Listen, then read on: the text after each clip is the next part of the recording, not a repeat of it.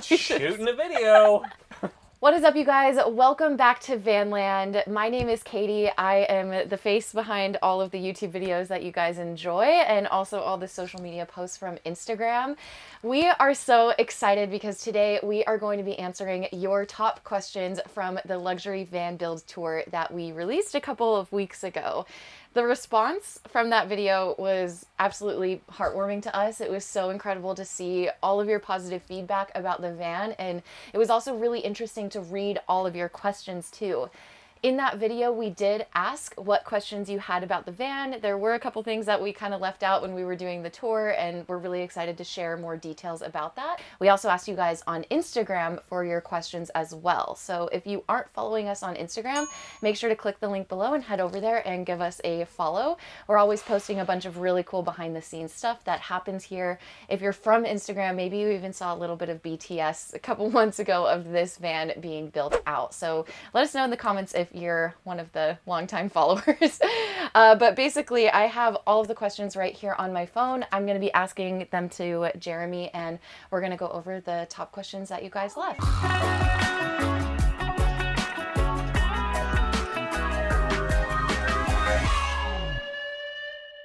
Question number one was by Michael Paul Cote, or Cote. I apologize in advance if I pronounced your name incorrectly. But Michael asked, well, first he said, very impressive, thank you.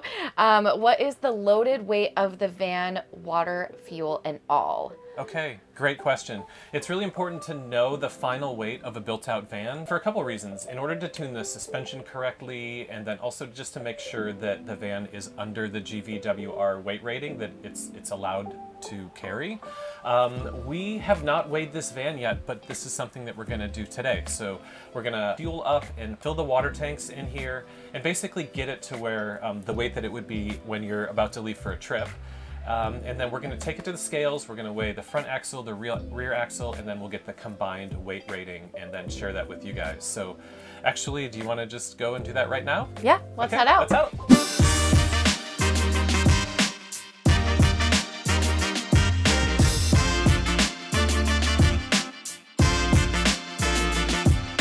We are here at the resource recovery. This is where we're going to get the van weighed. What we're going to do is pull up to the booth, ask them to weigh us, and I'm going to try to get the front axle and the rear axle weighed independently, and then the whole van at once, just to make sure they add up. I'm just going to read the definition of the gross vehicle weight rating, which is the GVWR. It is the weight of the vehicle at full capacity. It includes the curb weight or empty weight, plus the weight of the driver, all passengers, engines, fluids, fuels, and the cargo that the vehicle is carrying. It does not include the weight the vehicle may be towing. So the GVWR on this van is 9050, and we are at 9080. So it is actually 30 pounds fully loaded over the recommended maximum vehicle weight. And in terms of the actual axles, they measure under what the GVWR is for the front and rear somehow. So it's listed on here as 4410 for the front, and we're at 3980. And then the rear at 5360, and we're at 5080. So basically, all said and done, after this vehicle was built and fully loaded up and has all the water and all the fluids in it, we're basically right at the recommended GVWR. So all good. We're back. Okay, we're back. That was so fast. Things get so easy on the internet. I know, right? All right, question number two was by Cameron Wright, and he asked, how was the painting of the van done? Sounded like it was all handled in-house. Okay, sorry if it sounded like that. It was, the painting was done at a professional automotive paint shop here at Vanland. One of the few things we don't have is a paint booth, even though we have all these amazing vehicles. Just due to some of the equipment that you need and the regulations, we send everything to a paint shop to have it done. This started out as a completely white van, and the clients wanted something a little different. We did consider putting a wrap on it, but ultimately paint will hold up longer, and we think it just kind of looks better over the long term. So we went with a full actual paint job on it. So that's how it was done. All right, so question number 3 was asked by Mark. He said, so I'm out for a week in below freezing temperatures. How would that work without running the engine? halftime. And then, oh, I don't know how to pronounce this name, but he asked if yeah, he asked if there's winterization mechanisms. Winterization, is that a word? Right, yes, winterization. So like any RV, when you take it to extremely cold temperatures, probably the best thing to do is to drain the water system. If you are really going to be in a place that's super cold and it's not going to heat up even during the day, then draining the water system is basically what you would do with any RV to winterize it. So yes, we do have valves where you can drain the under-mounted water tank, the water heater, and actually all the pipes inside can be drained. If you want to run the vehicle with the water system when it's cold but not extremely cold, typically we recommend running the hot water in a loop through the system. So basically we have a valve in the van that you can turn. The water from the water heater will be cycled through into the freshwater tanks and all of the water system, including the water pump, which is located inside. So doing that a couple times a day, it will heat up the water in the system and make it really, really difficult to freeze. In terms of the wastewater tank, a typical thing to do for the gray water tank that we have in here would be to pour a little bit of antifreeze down the sink drains or the shower drain. That puts antifreeze in the tank and will prevent it generally from freezing up in moderately cold to freezing temperatures. But again, if you're going to be in extreme cold, if you're going to Montana for a month in the winter and this is going to be parked outside the whole time, probably draining the system is the right thing to do. The next question was asked by Lynn, and she asked fresh water, gray, black, battery, and price.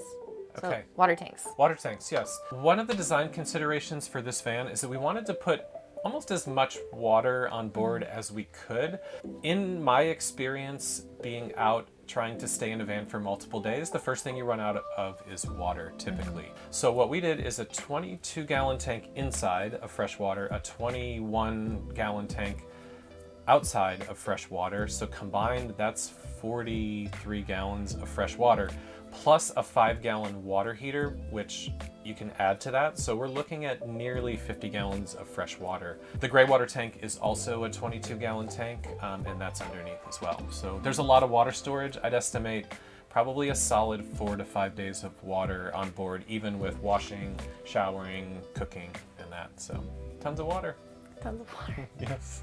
Okay, the next question is from Daniel Maureen, and he asked, storage under the bed, would like to see the rear cargo doors open. So okay, let's go ahead and head outside and give the full garage tour that we missed in the original one. Yeah, absolutely. Okay.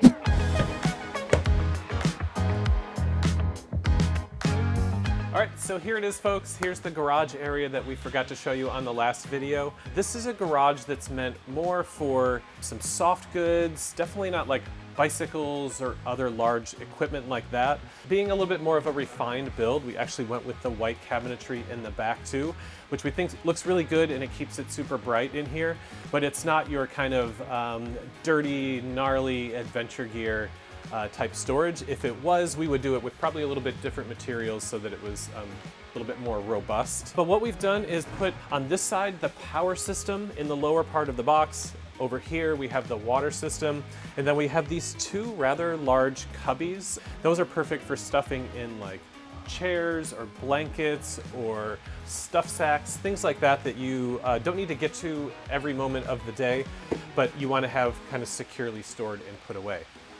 So starting with the power system, we had a lot of questions on this as well, and we didn't get to answer all of them. So let me just kind of go over the basic power system specs first. It is a 600 amp hour all Victron lithium power system with smart devices throughout. So we have 3 of the 200 amp hour smart lithium batteries, a 2000 watt Victron inverter. We also have a solar charge controller, a BMS, and all of the fuses and wires that make this all work together. So looking in here, you can see batteries are in the back. You don't really need to access those very often, so we kind of put them in the least accessible spot, although we could still get to them. We have some access panels over here if we need to get in. Then we come over to all of the fuses and wires, the bus bars, shunt, basically all the stuff that you would need to access, we put a little closer to the back. Everything is labeled so that if there is a fuse blown, something's not working, it's very easy to find out what it is just by looking at the labeling.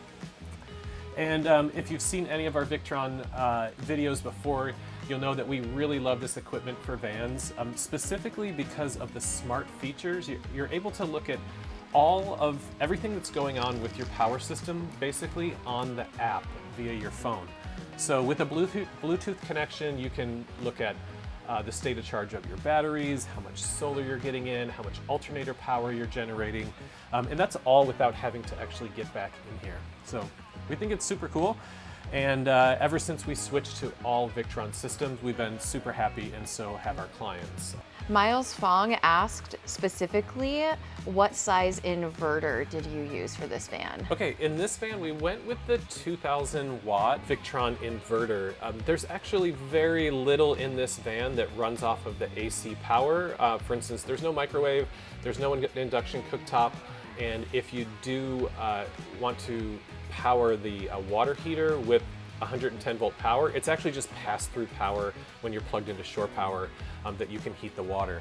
So the 2000 watt inverter is what we went with in here. We know a lot of people like the 3000 watt, and certainly if you're going to be putting in more equipment that uses AC power, it's worth stepping up to that. But this one, it's a little bit lighter weight, it's smaller, it's still a really good charger, and we don't need some of the features that come with the 3000 watt inverter, so that's why we chose this one. So while we're talking about the power system of the van, another question that we got was regarding the water heater.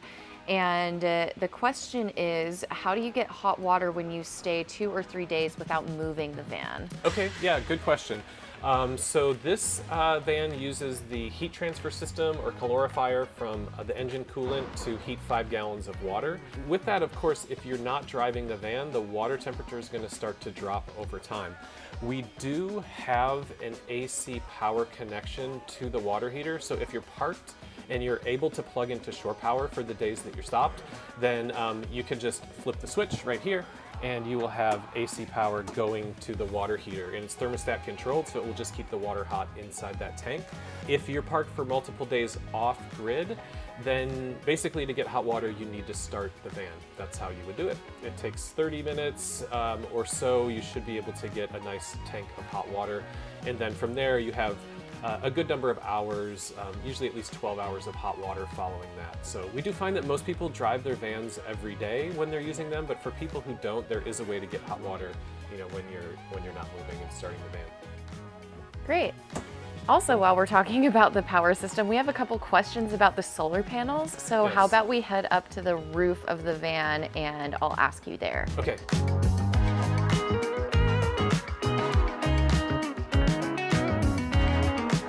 All right, we're up here on the roof, so let's talk solar. What questions did we have? Hugo Lerner, and he said, how else do you top off 600 amps of battery? 100 watts of solar is definitely not enough. Is there a larger alternator, generator? Do you rely on shore power? Great question. I think probably of all the questions we got in comments, there were more regarding the solar system than anything else. And let me start by saying I love solar electricity, I love the sun, and I think having solar power on your van is pretty much a must. But at the same time, there's really only so much of it that you can fit on top of a roof rack like this with all the equipment we have. And then also, there's only so much power that you're ever going to get from solar panels. So to answer the question, we have 100 watts of solar up here. And yes, we do rely on the alternator charge to provide most of the power to recharge the batteries. As a matter of fact, if we maxed out the solar on this particular van, I just took some measurements and we probably could only get at maximum 300 watts up here. And that sounds great. So if you have 100 watts, why not put 300 watts and get 3 times as much power from the sun? And that all sounds good until you take into consideration the fact that we would be giving up the entire platform on the roof rack. For us, it's not enough of a gain in value from the solar to eliminate the opportunity to basically sit on the roof rack and store things up here as well. So that's probably the #1 reason we don't add more solar.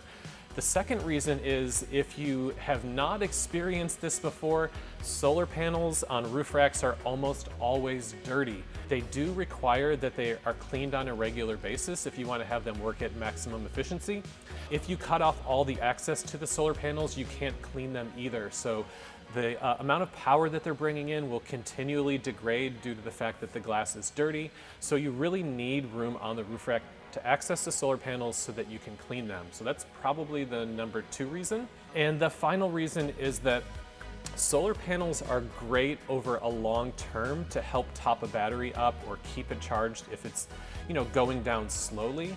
But in reality, there's so much more power that comes from the alternator that's ultimately where most of the power is going to come from. So just kind of as an example, by the numbers, this solar panel here will produce about 7 amps when it's in full sun. And of course, it can only be in full sun for a few hours out of the day, maybe up to 8 hours. So over 8 hours, you might get 56 amp hours of power coming from a solar panel. And so that's not really going to charge up much in terms of 600 amp hours.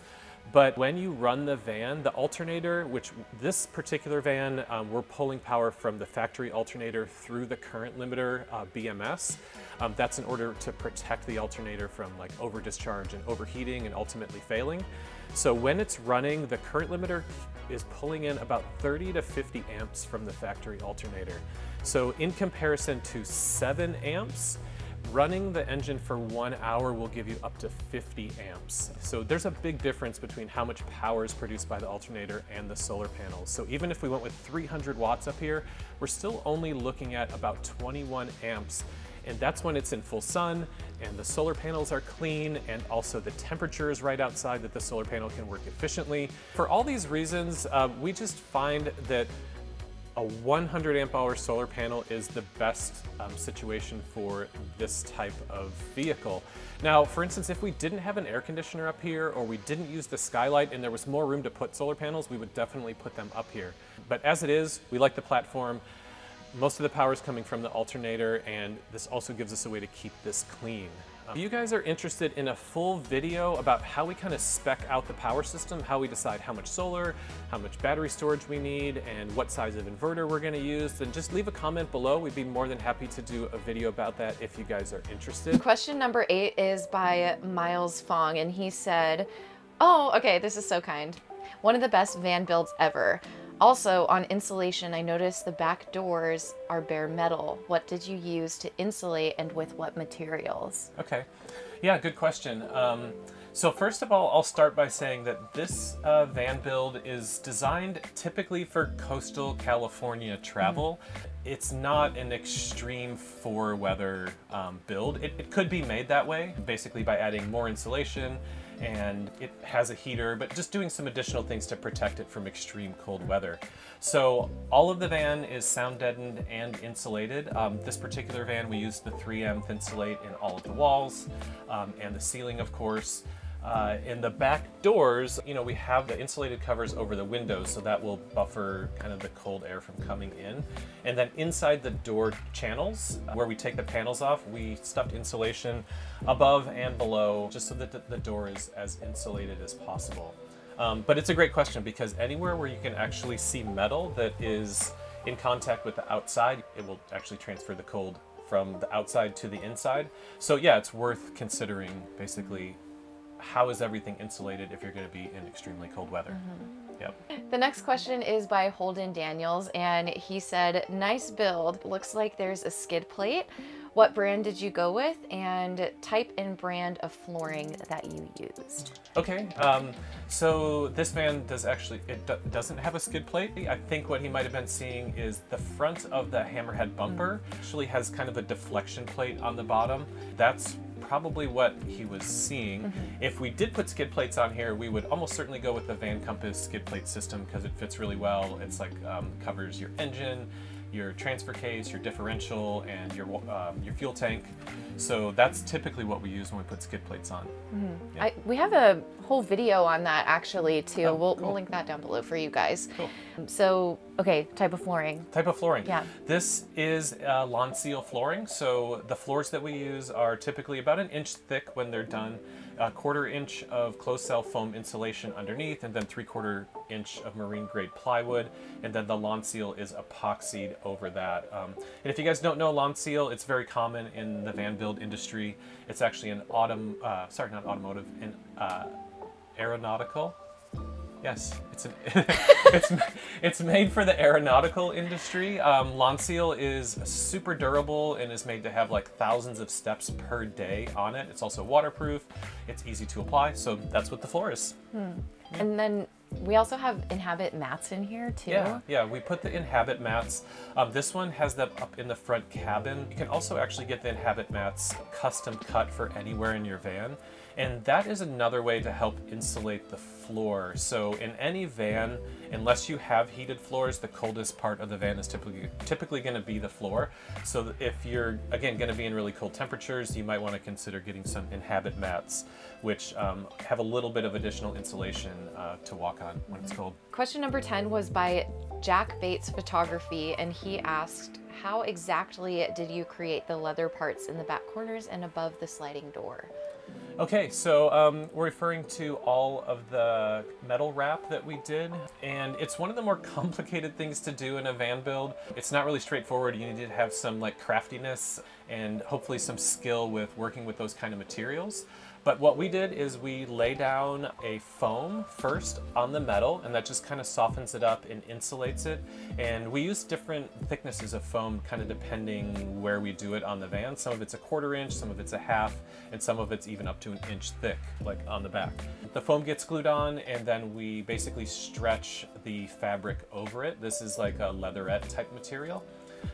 Yeah, so that's basically what we do. Question number 11 was by Anne-Marie Hubler, and she said, amazing van build. What type of toilet did you choose to put in? Thanks, Anne. And to all the people who really liked this build, we really appreciate all of the comments that we got, giving us positive feedback about the build, because obviously we worked on it very hard, and we know that there are a bunch of great companies out there, so to get respect from people on the work that we did is awesome. Thank you guys so much. To your question, this particular van has the C-head toilet. There's a number of different toilets that are kind of popular in van building these days. We went in this one with one that was on the smaller side. To show you how much room is in here, it's actually quite comfortable. Plenty of room to move around.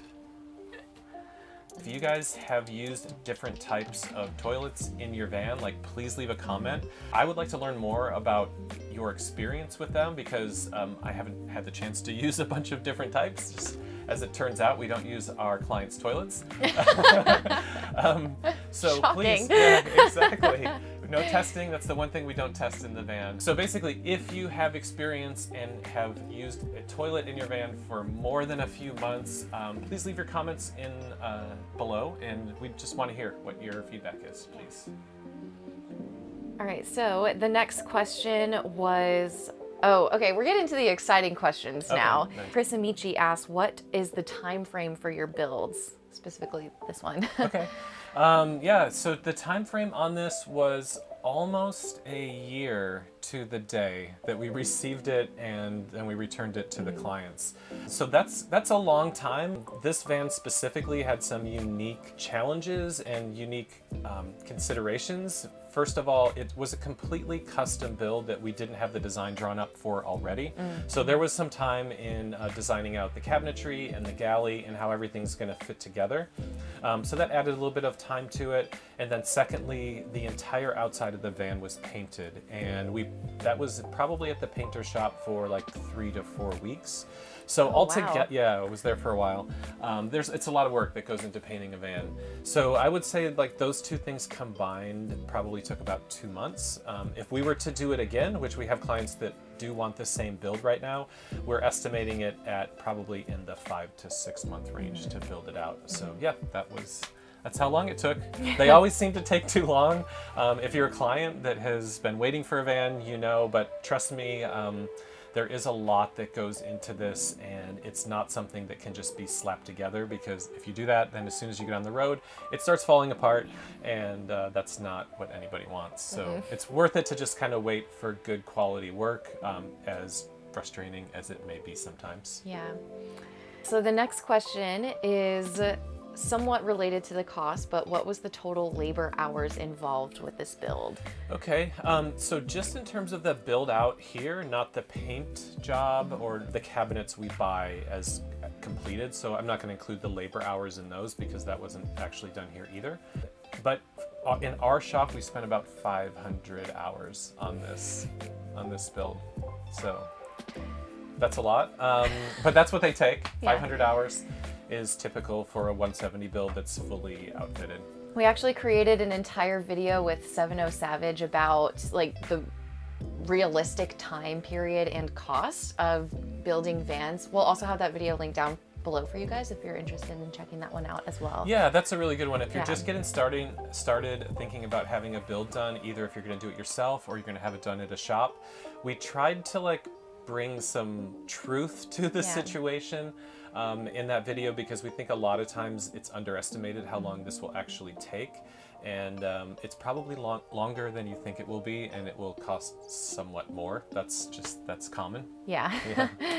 All right, talking about cost, this was by far the most asked question, which is how much did this cost? How much did it cost? Okay, if you guys want to know the overall cost of the van, what we're gonna do for you is I've actually put together a complete build sheet for this van. Everything that's included and the total cost to build something like this, because we do have clients who are now asking, can you build me one of those? Yeah. And the answer is yes, we can.